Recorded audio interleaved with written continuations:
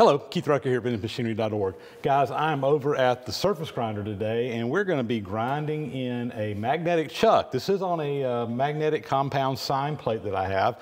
Recently picked this up, and I just want to make sure that the top of this thing is nice and true. So we're going to stick it. I've already got it stuck up here on the bag plate on my surface grinder, and now we're going to grind the top of this mag plate. Let's get in here and get it done.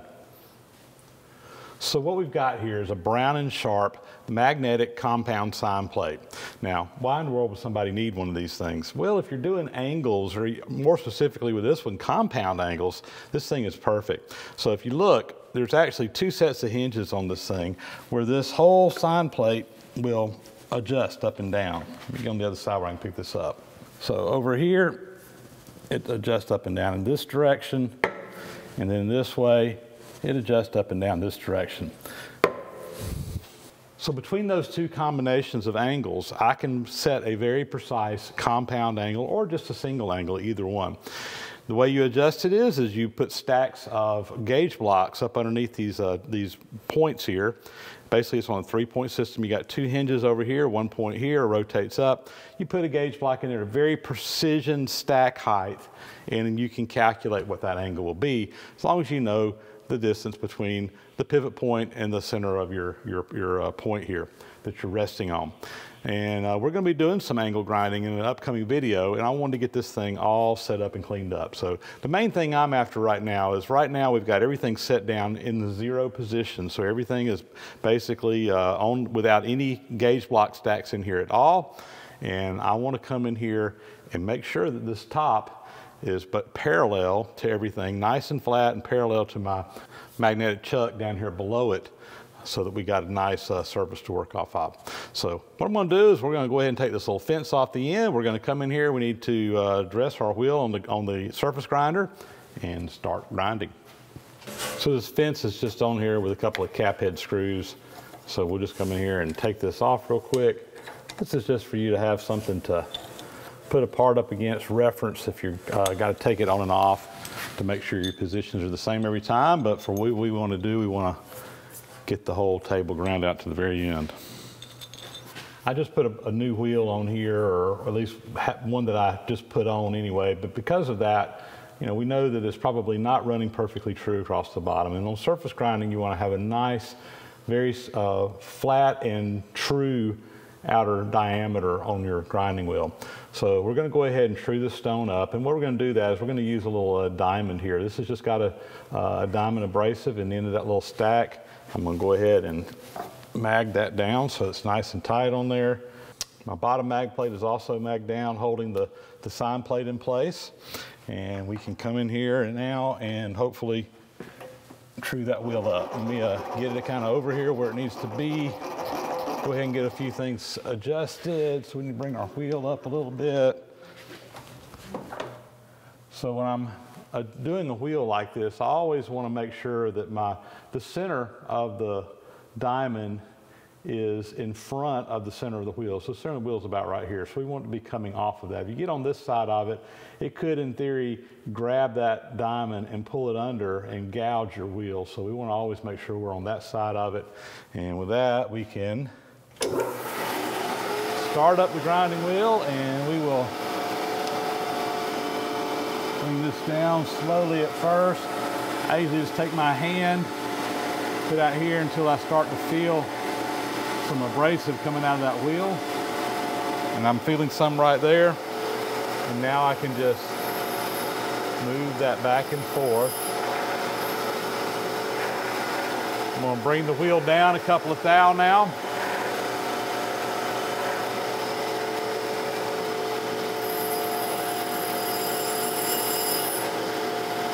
Kind of listening to what I'm hearing. It sounds like it's still skipping a little bit, so I need to take a little bit more.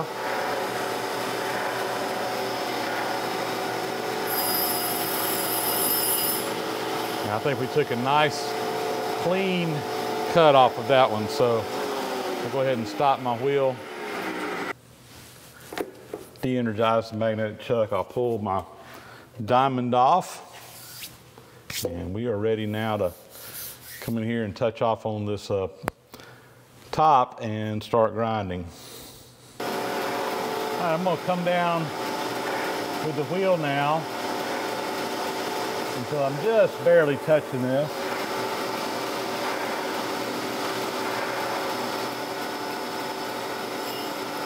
All right, I'm going to come back up just a little bit. What I want to do is just come up high enough to where I'm really not even touching it. All right, so I'm real close to being right on there. I'm within probably about a half a thou. What I'm going to do is I'm just going to kind of walk around this table and move it around and see if I see any sparks come off of it. And what I'm doing is I'm just trying to make sure I don't have any high spots on here or anything that will gouge that wheel. You don't want to start on one side and start moving across and then find out when you get to the other side that the other side was 10 thousandths higher than the side you touched off on. So just trying to make sure we don't have any surprises.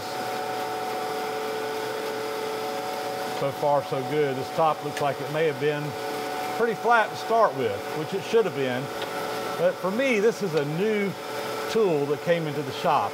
This will be the first time I've used it, and I don't have any past history with it. And I just like to grind these mag chucks flat the first time I use them, and that way I know that they are true to my machine. So that looks good. I'm gonna go ahead now and I want to adjust my stroke on this to make sure that when I put it in automatic mode that it's going to be taken clean up the whole way. And that's actually not bad right there. I'm going to bring the one side in just a little bit.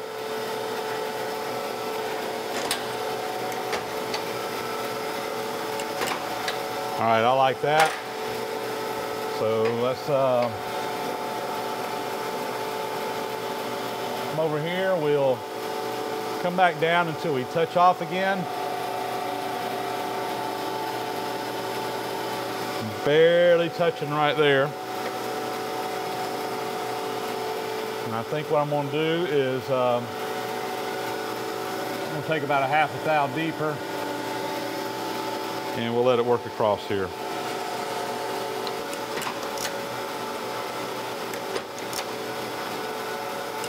All right, should start grinding here.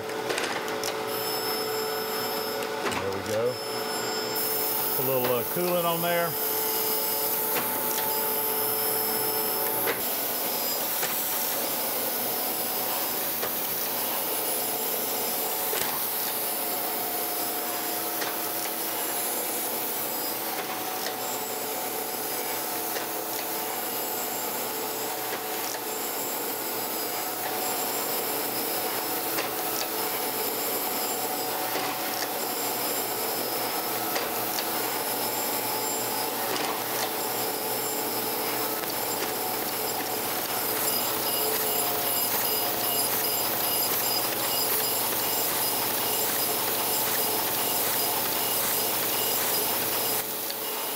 So far, so good, guys.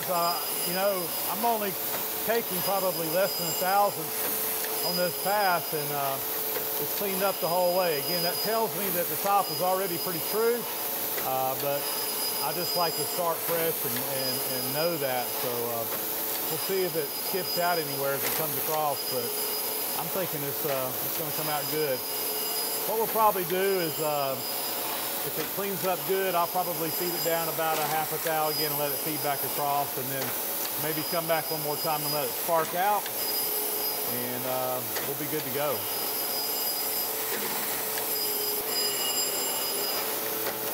What I'm noticing as it gets on this end, it's taking a little bit heavier cut, so maybe there was a little bit of taper in there, but it almost looks like it's not even touching down this corner. So yeah, I'm missing down here. So anyway, it's probably good that we did this. It was pretty darn close to being flat, but definitely got a little holiday down here. So we'll cut back across there. Make sure we got a good flat surface all the way across. All right, I think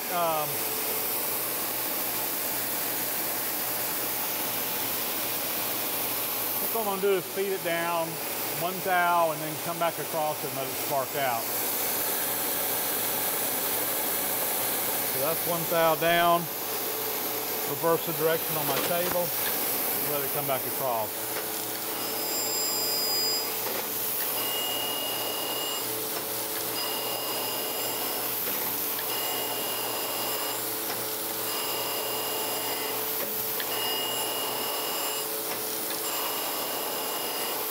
You can tell it's taking a lot heavier cut this time.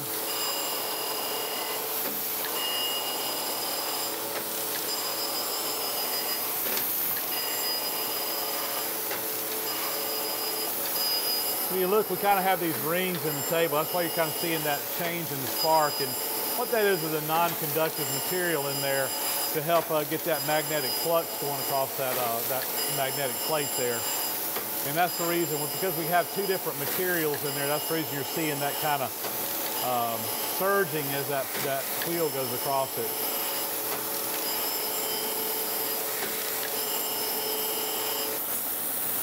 All right, I'm going to give it about a half a thou. We'll come back across there. All right, I'm down fed about a half a thou. We're going to come back across here just to clean it up a little bit more.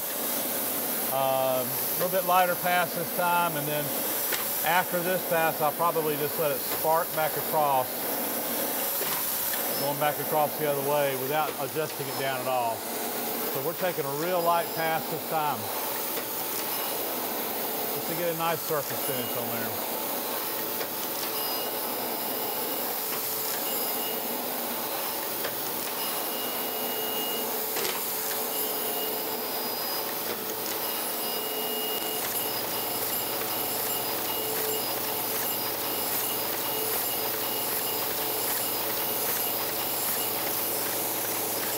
Well, I decided to come in here and just redress this wheel one more time before I take that last final pass. And I also realized something else. They recommend when you're doing a magnetic chuck to have the magnetic field on when you're grinding it, because that can actually change the geometry of the top of the plate probably by 0.010 of an inch. But we're trying to get a nice surface on here. So when I cut back across the next pass, I'll make sure I put the lever in the on position just to be on the safe side. So let's go ahead and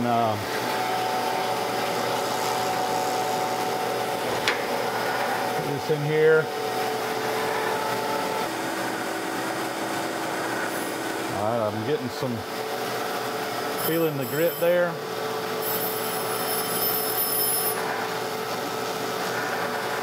Feed it down just a few more 0.010 of an inch.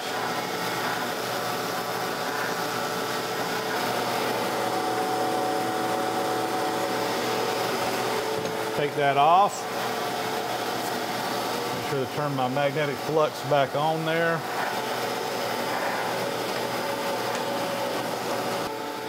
It's feeding down very, very slowly, and I'm looking for that first spark.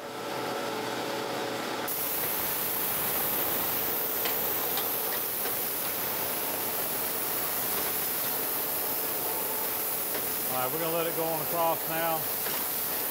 I'm just taking a real light pass again.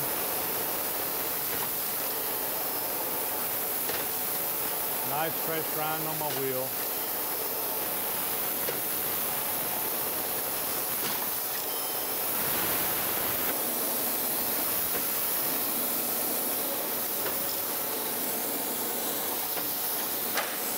Well, there you go, guys. I'm real happy with that finish.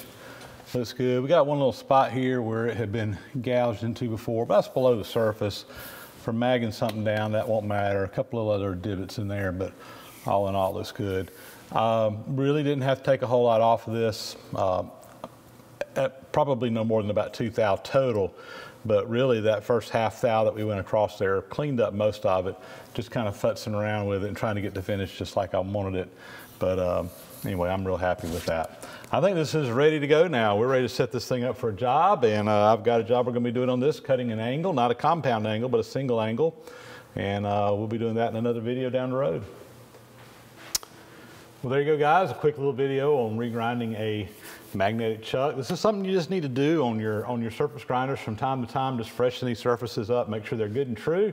And again, with this one being a brand new one to me, not a brand new one, but a brand new to me, I just wanted to verify that I knew and had confidence that it was flat. Now I feel good about this, and we can go ahead and set this thing up and go to using it. Don't have to do it every time you use it, but again, because I don't have any history with it, I wanted to just make sure it was right to start with. Only thing I'd do different if I was doing it again was make sure I had that magnetic field on. I don't know why, it just didn't hit me, and when I was going across there looking at it, I'm like, you ding dong, you forgot to turn that on. But anyway, we cleaned that up on that last pass, but ideally you'd want to do this with the magnetic field turned on the entire time. And with that, that's going to be a wrap. Thank you guys for watching. As always, leave me some comments, thumbs up if you like what you see. Please subscribe to the channel if you haven't already, and we'll catch you next time around. Thanks for watching.